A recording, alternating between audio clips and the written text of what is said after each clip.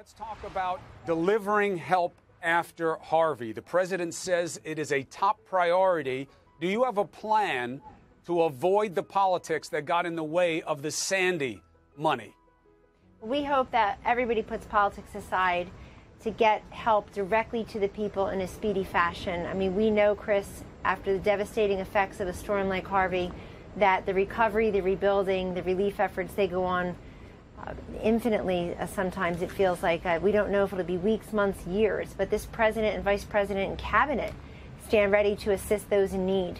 Housing will be an issue for many people who are displaced. Their houses are either uninhabitable or destroyed. We know that we've been trying to get food and water to people, over 2.5 million meals, over 2 million liters of water as of yesterday, perhaps more today, clothing. We know that non-governmental organizations are also helping a great deal. The media are helping to connect people with information. We're grateful for that. But in terms of the funding, we hope that Congress will focus on the president's priority, which is to connect the people in need with the money and the resources that they require to get immediate help, but also to help rebuild their lives. That's why I ask about the plan. I get the intentions, and it's the right intention, especially in this type of emergency situation. But, you know, the cabinet itself is filled with lawmakers who voted against that Sandy money. What will the president do if people play politics with Harvey the way they did with Sandy? Chris, the president has also said he needs to rely on Congress. We hope it'll be bipartisan in nature. So few things in this city have been since we arrived in January. We can't seem to get many Democrats at the table for big, meaningful initiatives, and that's very disappointing. Can't have a conversation, let alone a vote on certain things. But we hope when it comes to relief that the plan will include Democrats and Republicans voting to get that relief. It should also really focus on the task at hand. Right. Which is about Harvey and those in the affected areas. So Congress comes back. In the meantime, the president has provided, the administration, frankly, is working to coordinate with our local state officials and also the rest of the administration to access the resources and the capital that we need to provide folks with their immediate relief. So he's going to have to get the Republicans in line because they're the ones that blocked the Sandy money last time, Ted Cruz, Ryan, and others. And he's going to have to rethink the FEMA money, isn't he? I mean, making cuts to FEMA and allocating money to the wall. What's the main priority, Harvey or the wall? Well, Chris, that's not very fair. And I heard you 3 times in a row get the same soundbite out. So let me reply in kind. The same question just to get a response. When it came to Hurricane Sandy, you know. No, that's not fair. I answered your question twice. I'll do it a 3rd time. But if you're going to talk about who voted for and against Hurricane Sandy, you have to be fair and reflect the full remarks of the people who say that they voted against what they wanted to vote for, hurricane relief, but they voted against what they saw as a pork-laden bill that included many other things. I saw one was for a car for an inspector general, another was to revamp some building. But this is about getting money to the people. Right, but that just wasn't a valid premise. Hold on. The president in the last 2 days was asked in different ways about money, and he has both times said he thinks it should be separate. In other words, he thinks that we really should focus on the task at hand here. And that's Democrats and Republicans, He has said the right thing. I am in no way criticizing what the president has said. He will do the right thing. He will do the right thing. I'm not suggesting he won't. I'm suggesting that he's got to get the GOP in line because those senators who said it was pork-laden, like Ted Cruz, were wrong. They were playing politics, and that's why Cruz had to change his position after getting 3 Pinocchios. It wasn't pork-laden. Almost all of that money was Sandy-related. Listen to Governor Chris Christie, a Republican, as we all know. He says they were playing politics, they were cheap, and they were wrong. So I'm asking, how does the president avoid that happening again? So I've answered that already, and I think you're playing politics now with something like a tragedy in Harvey. I answered your question. The money will be there. We hope that Republicans and Democrats will come together and not politicize this. We see a lot of politics being played. I think instead of having the same conversation 5 different ways over the course of the first 3 or 4 minutes of this interview, you could be putting up 1-800 numbers or websites or giving people information about diapers or pet rescue or meals or water. We can do both. You're not, though. You're not, though. You actually, guys have we are. panels Actually, we use social media. You could take 2 of the people away What panel? and put something up. Have you seen this show? You could take 2 of the seats away from a panel and put information up that people in need actually require. So yeah, here's the facts. This president isn't just saying the right thing; he will do the right thing. And I'm saying, let's hope that in order for him to do it, Congress has to come together. And we saw the intention with Sandy, and they didn't get it done. Donald Trump, then Citizen Trump, rightly criticized the Obama administration and Congress for not getting the money done for Sandy because they played politics. That's what I'm saying. You don't have to be defensive about the president. I'm not calling him out. I'm saying, how does he control Congress? I don't feel defensive at all, except for the people in need. So my focus is on them. And that's the urgency. My focus is on the people who are affected now. That's right. Not something you want to politicize from 5 years ago. But that's what happened. My concern are the women and the children and the families and the destroyed homes and the people who are in a very different situation than they were just a week ago. There are brothers and sisters, and we're here to help them. And that's why Chris Christie's making the rounds on television saying in full-throated fashion, don't do it again.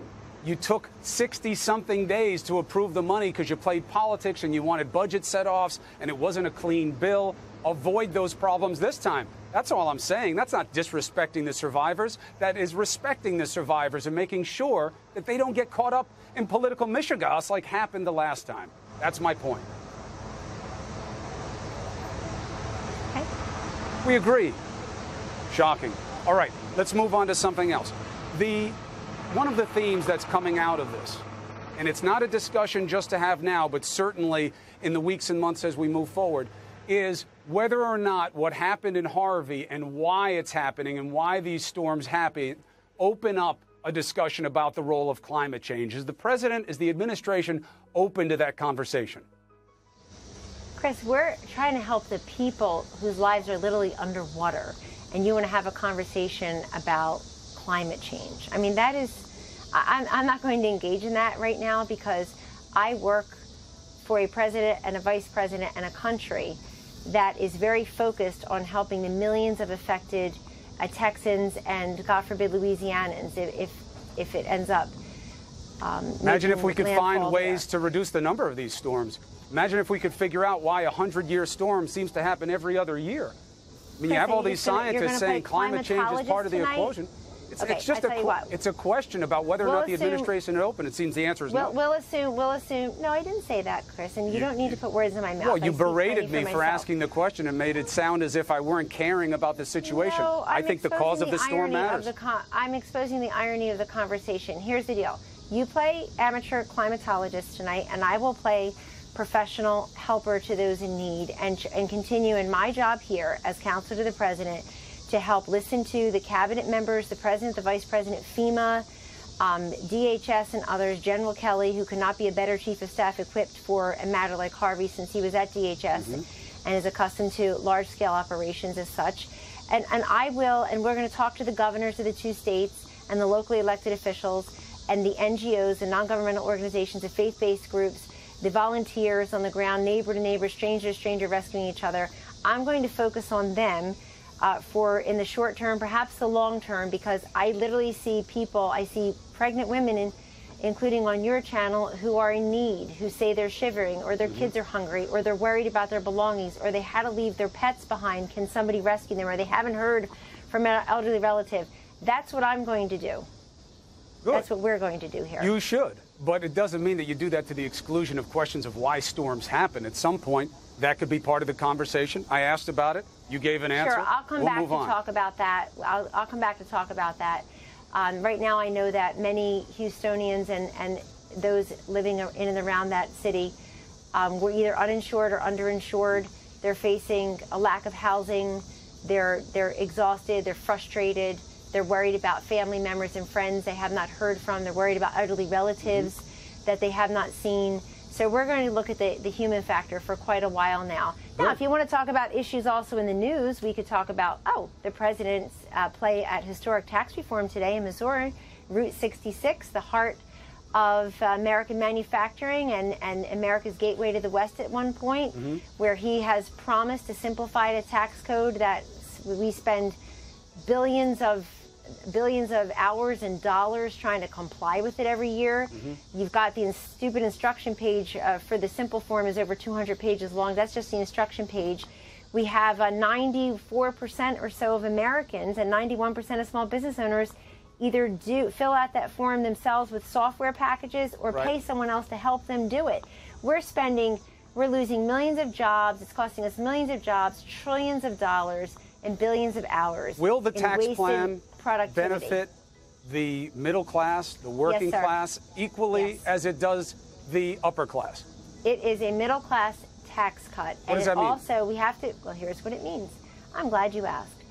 This is basically like getting a pay raise for many middle class Americans, middle income earners, I should say, where we're reducing their marginal rate, but we're also reducing the rate on small business owners and entrepreneurs who are already suffering under the yoke of Obamacare, which of course was one of the biggest job killers and tax raisers in modern history.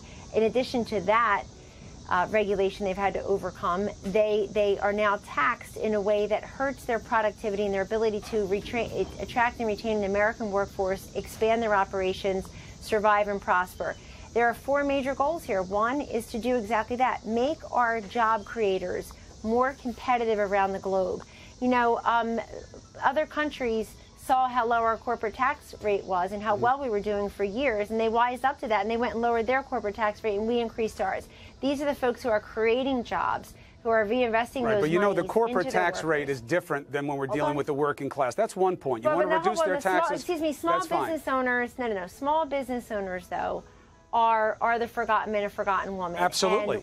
And what they can do, I was a small business owner for 21 years before I took this job, Chris. What I would have done with that kind of reduction in rate, you reinvest it right back into the company. You hire another person or two. You buy better supplies and inventory. You move to a better facility. There's no question you can incentivize them. I'm just saying that the corporate tax rate, small business owners don't pay that, right? If they're in an LLC or an S Corp or a pass-through, they're filing as individuals. So the more you can do for their individual rate, the better. I'm saying the corporate rate, you know, what it is nominally versus what it is effectively is a big difference. If you get rid of all the loopholes, then you can play with the rate. But until you do that, you're doing nothing. That's right, and thank you for mentioning that. Part of the simplification is going from this, you know, thousands of pages of nonsense and complying, since the IRS is probably one of the biggest Loch Ness monsters here in the swamp, is getting the IRS off the yokes of many American taxpayers, because they live in fear of not complying properly, so they spend all this money, all this time doing that. Simplifying also means getting rid of these loopholes and these SOPs to special interests and swamp dwellers, because frankly, the current tax code benefits many of the wealthy, because they can afford attorneys and accountants and lobbyists to help them pay next to nothing or nothing in taxes. So let's get rid of a lot of those loopholes and a lot of those special interest SOPs, if you will. The other thing that we're going to do is make our country more competitive and also repatriate so many of these funds. We've got so much wealth parked in other countries because we have made it prohibitive. And companies are doing that legally. We've made it prohibitive for them to retain and reinvest their profits and their money into our own country. We want to bring back jobs, including manufacturing jobs, and we want to bring back that wealth that's been parked in other countries. You do that here, and you couple that with what the president has already done, Chris, with respect to deregulation, what he's done in unleashing energy, the investments that he's making in infrastructure, wants to make in infrastructure, another, I would hope, nonpartisan or bipartisan issue. We'll see. And then we're talking. You've got the president today in Missouri. You've got Vice President Pence tonight in West Virginia at the Chamber of Commerce, where he will be joined by Democratic Senator Joe Manchin. We hope we have his vote. He's joined by the new Republican Governor Justice of West Virginia, who just a month ago was a Democrat. It's an important discussion for both sides. We know that right now we're in the phase of the president wanting to frame the debate, and that the how will come later, and we'll assess it when it does. Let me ask you about a couple other things. One, what is going to happen with DACA? And we know we're waiting on that. And I ask you in a different context than normal.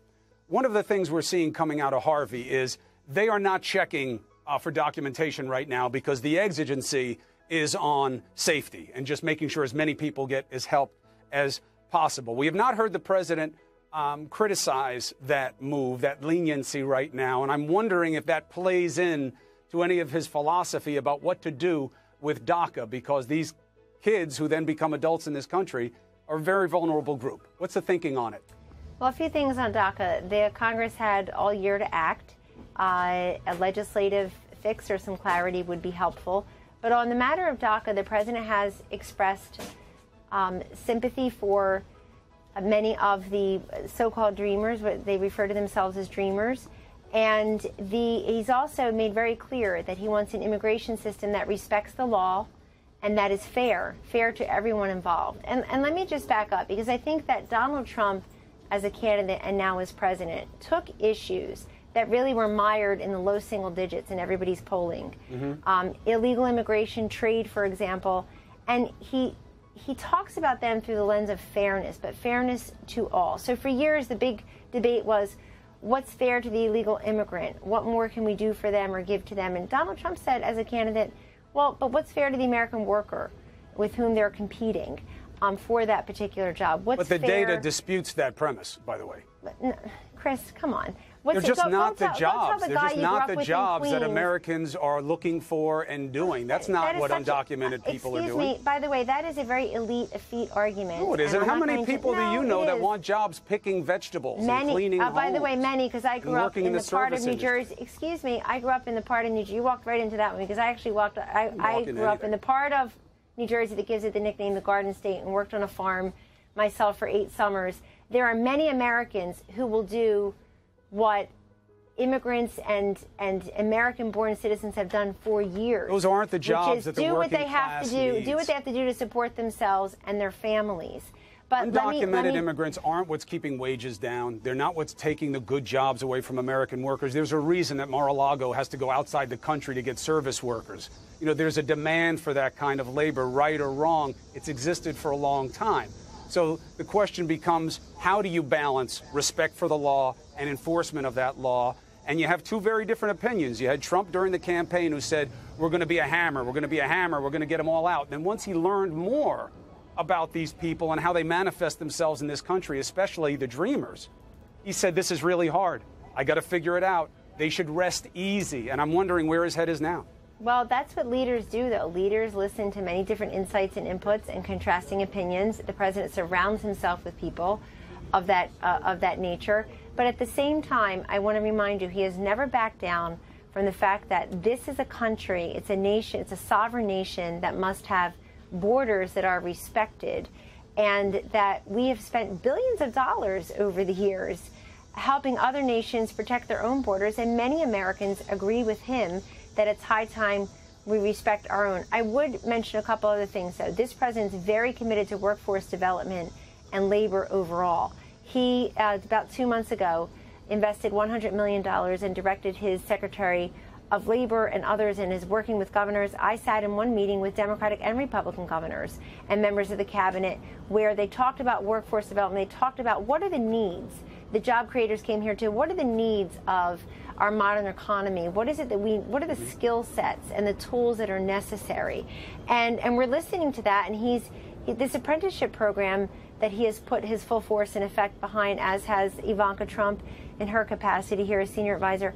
It's incredibly heartening, because the folks that you grew, some of the folks you grew up with in Queens, I grew up with in South Jersey, these are folks who don't go to college but who can graduate from high school or a community college with a skills certificate, and they can become carpenters, welders, plumbers. They are a very vital, important part of our economy, Chris, and they can support themselves and their families on day one. The trades are real. There's no question about it. They need encouragement just the way college does. And it also makes the point about what kinds of jobs are really needed and what the real threat of these new immigrants are. We're out of time. Kellyanne, I appreciate the conversation. Thank you. There's always very the much. sequel for you and me. Thanks, Chris. Good to know. You're Take always care. welcome here to talk about Thank what you, matters. sir. Be well and stay safe. God bless.